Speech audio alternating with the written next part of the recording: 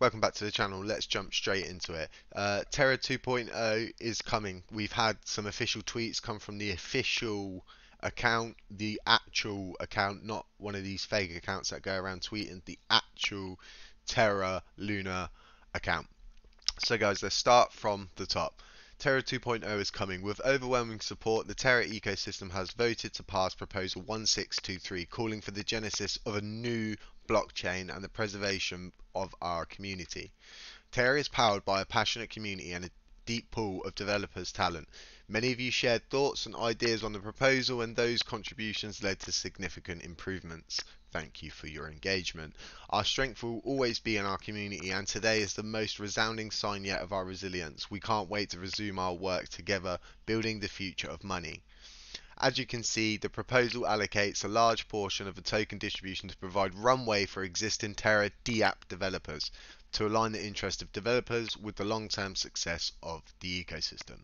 Token distribution details can be found in the governance proposal, but to summarize, the community pool's 30%, the pre-attack Luna's holders is 35%, pre-attack AUST holders 10%, post-attack Luna holders 10%, post-attack UST holders 15%. Luna will be airdropped across excuse me. Luna will be airdropped across Luna Classic stakers, Luna Classic holders, residual UST holders, and essential app developers of Terra Classic. The final release of the new Terra Core has been released in preparation for the new chain launch on the 27th of May.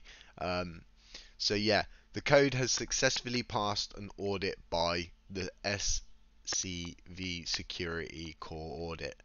Okay, so it's passed auditing, it's going to go ahead, and it effectively will create a new Terra chain without the algorithmic stablecoin. The old chain will be called Terra Classic token LUNC, and the new chain will be called Terra token Luna. The chain upgrade will commence a few hours after the launch snapshot. The Terra ecosystem revival plan, which has everything you need to know about our path forward, you can read in full there, guys, which I have provided the link to this prior in previous videos, but I will link it again. I'm not going to go over it again so I don't keep repeating myself. So I already have this open. Let me close that because I opened two of them.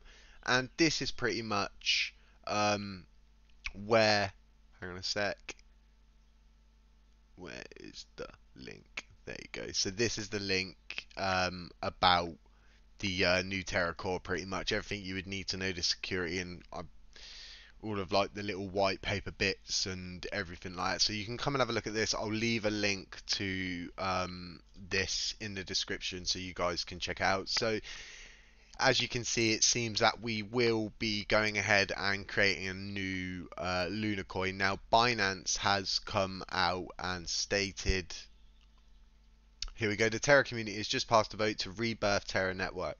We are working closely with the Terra team on a recovery plan, aiming to provide impacted users on Binance with the best possible treatment. Stay tuned for further updates.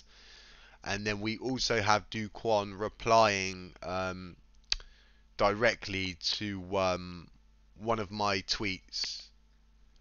Pretty much, let me go to it here. If I go to, there we go.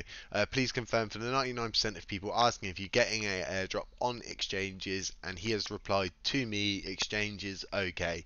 So yeah, you don't need to have your Luna on Terra Station. It doesn't need to be in a specific place, as long as it's on an exchange and it falls in within all of the other categories, then yeah, you're fine. Nice cup of tea, sorry guys. So yeah, what can we take away from this? On Friday, the new coin will be born, the snapshot will be taken, and yeah, who knows what's going to happen after that. So I'll keep covering it. I'll update you as guys, update you guys as these things unfold, and yeah, I'll catch you in the next one.